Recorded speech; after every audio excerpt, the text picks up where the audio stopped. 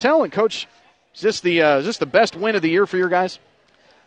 Any win is the best win of the year. As long as you win, I'll take any win. It's so hard to get a win in this conference, and I think you know that. And any coach in this league will tell you that. Anybody in this league can beat anyone on any given night, and so I was glad we found a way to win a very controlled, tempoed game, I thought. A big game for Sam Williams, obviously 20-12, but his front court mate Ivan Sajcic and his return to action, also a good game for you guys. 14-6 for Ivan. Tell me about those two guys. Well, I mean, they were doing something a little funky in the first half defensively, and our guys were trying to get adjusted to it. So we just went very simple and kind of just went one-on-one inside with Sam early. I think he had, several of our first baskets of the game just by going one-on-one down there. And same thing with the second half. That's kind of how we started off. We went right to him again. And he's missing some ones I really want him to make on the left side of the basket, and we're going to work on that with him. But much better game for him than it was on Tuesday, I know for sure. Really proud of him for that. But, we had 13 assists to 8 turnovers. I've been really harping on that stuff with our guys, and our rebounding effort. So really proud of the way we played tonight. I thought it was Mark Howell's maybe best game of the year so far. He had a season-high 9 points, but also 4 assists for you guys and 4 rebounds. I felt like he was just really under control today. He was. He didn't have he didn't have a very good start to the game.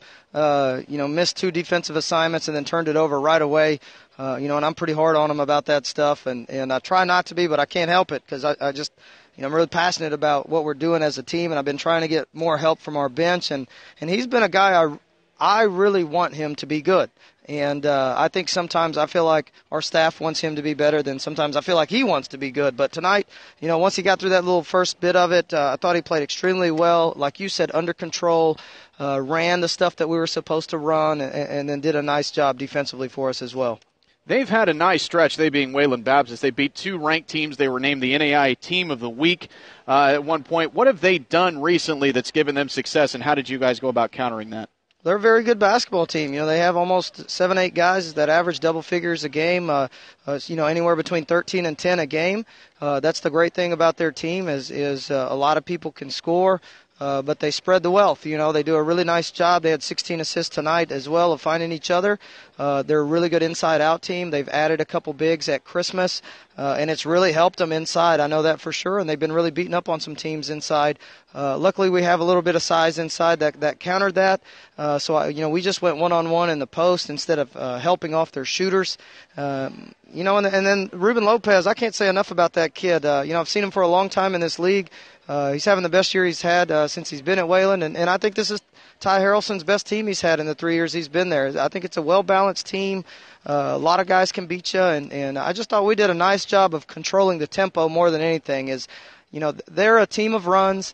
They're high energy, high emotion, and we did a very nice job of just staying under control and running our stuff and getting the shots we wanted. So I was very proud of our team for that because that's a little different than the way we've been playing this season. Our team's been averaging 90-plus per game, and to win a game 79-70 is very different than the way we've been playing through the very good chunk of this season so far. To that end, only 12 three-point attempts today. He made 3 of them, so didn't really rely on the three-point shot today. Is that something that you've stressed recently with this team? Well, I was very disappointed in our game on Tuesday. We took a lot of what we call one-pass threes.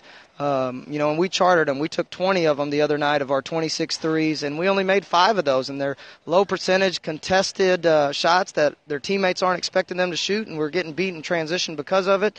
So we kind of talked about it, and I just told them, hey, we're going to do a little better job of shot selection. I'm going to sub you out if you're not taking the shots that our team needs to take right now, and we're going to get it corrected right now because it's getting us beat. And, some guys like it, some guys don't. But, this is a team game, and bottom line, we're going to win as a team and we're going to lose as a team. So, we're trying to figure out a different way that's going to help our team right now, and I thought it worked out in our favor today.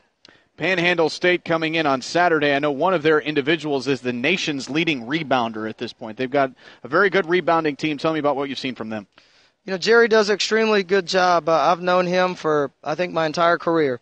He was at Panhandle State when I was at West Texas, and we would play him every year over at their place, over at our place, and so I've had a great relationship with him. He is a really, really, really good basketball coach over there.